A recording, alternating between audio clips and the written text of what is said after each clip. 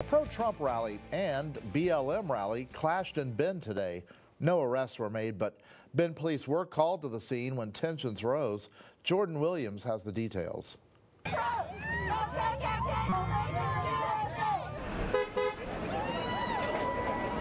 Never been to a type of protest like this before where it would start off as like a Trump protest and then it sort of happened and have split through this invisible line. What simply started as a man selling Trump merchandise quickly turned to a two-sided rally between Trump and Black Lives Matter supporters.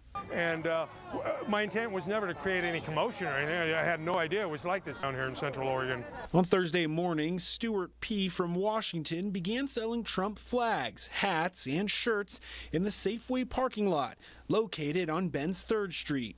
Our intent was just to offer people who are supportive of Trump an opportunity maybe to buy some flags or things, that paraphernalia that they might be able to show with pride. About an hour later, Black Lives Matter supporters showed up and began selling their own merchandise.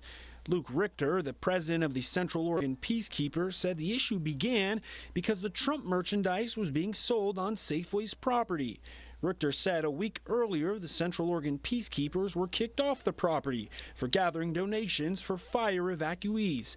Eventually, the Trump booth was moved to the sidewalk and Bend police were called to the scene to keep the peace. Everybody has a right to protest, but when you get violent and nasty, there's no need. We didn't step over or say anything to them until they started talking to us. Nancy, a Navy veteran and BLM supporter, says she had an encouraging conversation with a fellow veteran who is a Trump supporter.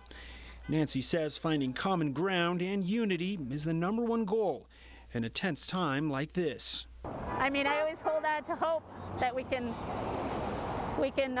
bridge that division, but it's hard. It's really hard.